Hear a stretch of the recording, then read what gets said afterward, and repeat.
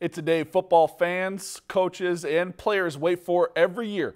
National Signing Day is finally here, and after a 9-3 season, along with a Mineral Water Bowl victory, the BSU football team was looking to add for the future. This is like Christmas for us, baby. Like Christmas, it was indeed. Today, the BSU football team officially welcomed 27 new players to their team.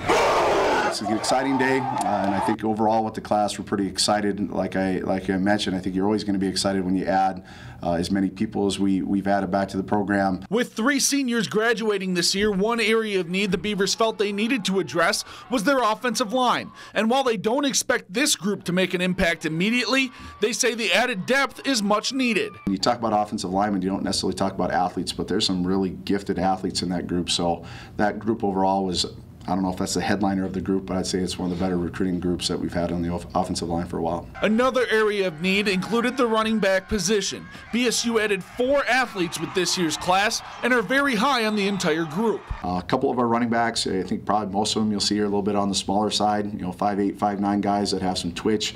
The kid we're really excited about is Jalen Fry. He's from Matamidi. We haven't had a lot of kids from Matamidi up over the years, but he should be able to come in and compete. I don't know if he'd play as an underclassman, but he's certainly not going to close the door on him. Roche Grays joining us from Itasca Community College, originally down from Tennessee area. He should be able to provide us some depth, hopefully be able to take over a larger role as he gets on board. They hit what they call their, quote, own backyard especially, securing 21 commitments from players in Minnesota and Wisconsin. You have to start with Minnesota guys, and I look at our roster, 70-80% of our guys should be from what we classify as local from Minnesota, Wisconsin, and North Dakota kids. That included Park quarterback Brandon Alt, who led the state of Minnesota in passing yards with 2,021 passing yards per game at a 252 per game clip, and finished tied for 4th in the state with 22 passing touchdowns. Brandon was a big one. He was a kid that we targeted early in the process, and anytime you have somebody that gifted in your program,